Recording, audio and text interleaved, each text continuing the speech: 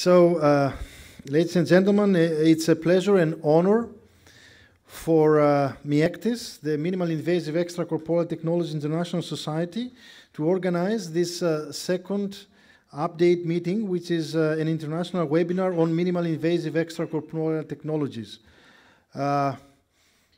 From my side, as the president of this meeting, I want just to show you that our society, which has started literally 5 years old, has already involved 40 countries, as you see here, and Polychronis, who is the secretary, will tell you later on how we've been involved up to this place now. And don't forget that this is a truly multidisciplinary society, as you see here, and we have all three disciplines as well as industry with us all these years.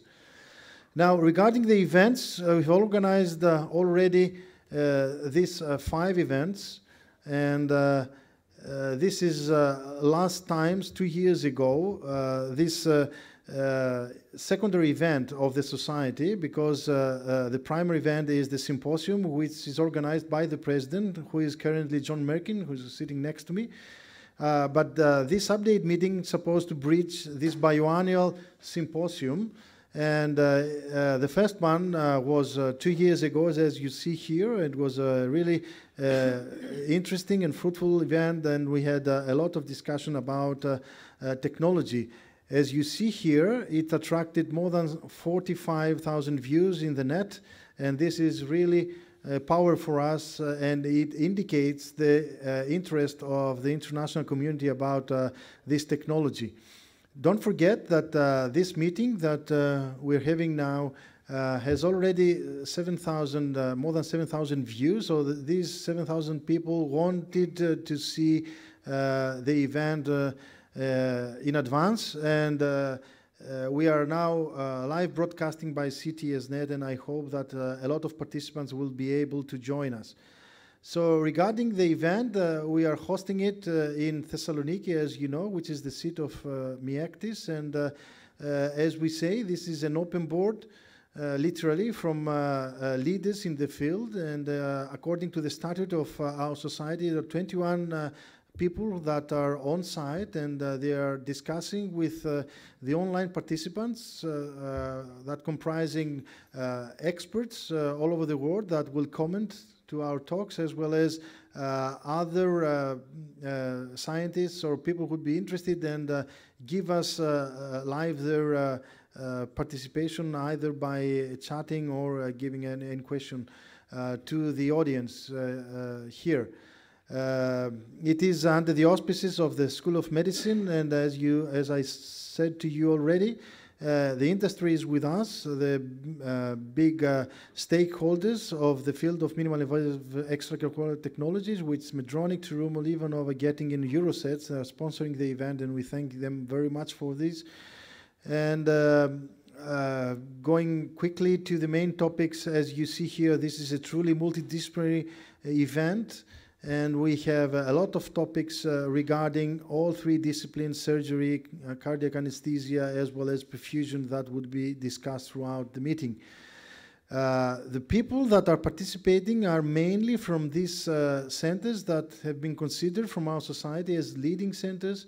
And we have already a centers map into the MiECTiS side. You can go and see that in our website. If there is any center that is not registered yet, they can go through the society and put their flag there, so as both us as well as the industry can identify those people, because whenever you press one of these flags, you can see all the details of the center.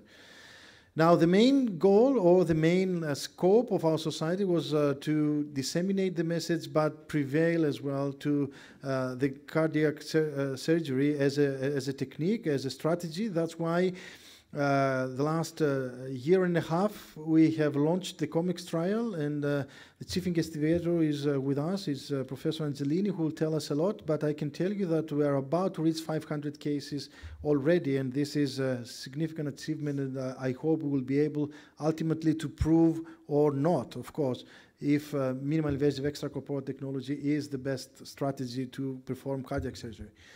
We have to thank the Live Media, which is the AV company that is organizing this event, and they will live transmit this event to the web and through the CTS net.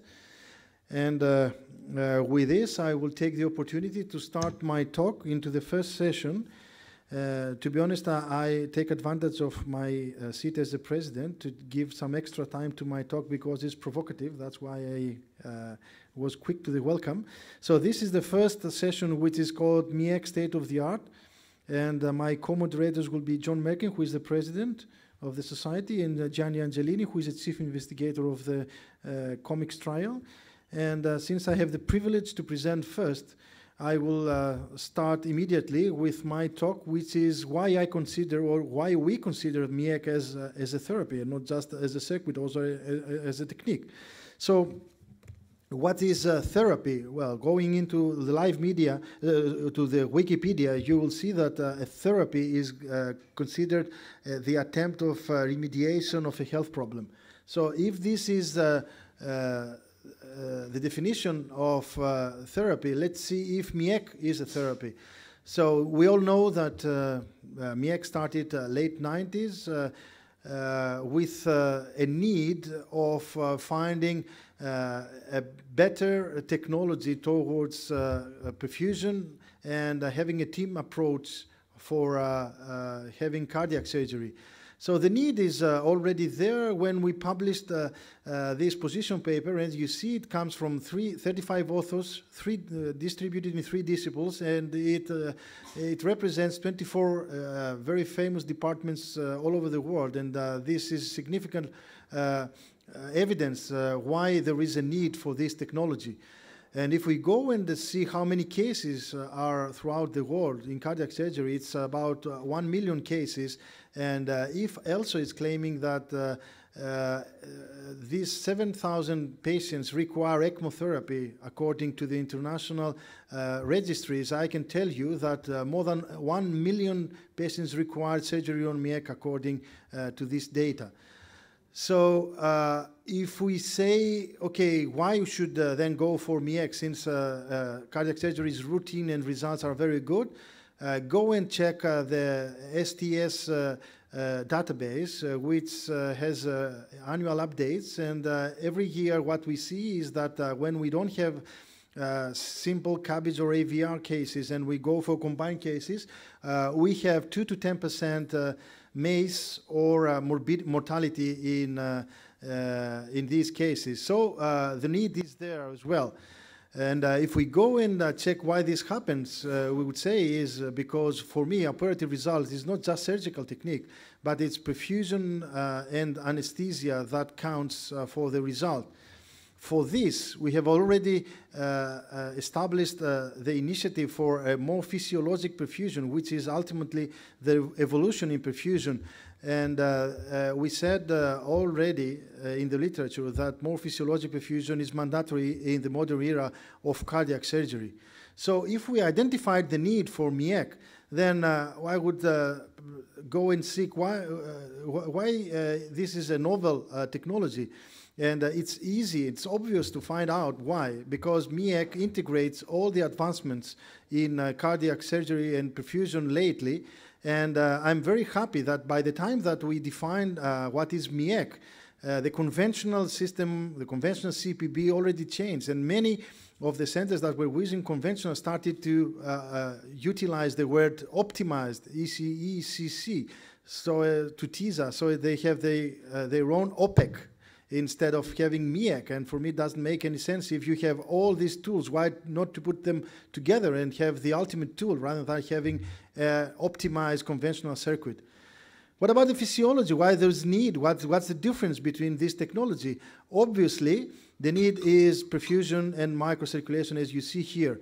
So look what happens when you're utilizing the conventional system. You have a decline to interstitial tissue oxygen tension, and the problem is this red territory where just before reaching to 12 hours postoperatively, you have a trouble with your perfusion, and this is why the result is much better when you're using the mini systems.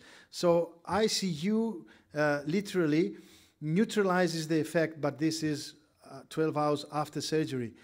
Is there evidence-based medicine for this technology? We all know that 2 years ago we've been included to the MiECT joint guidelines regarding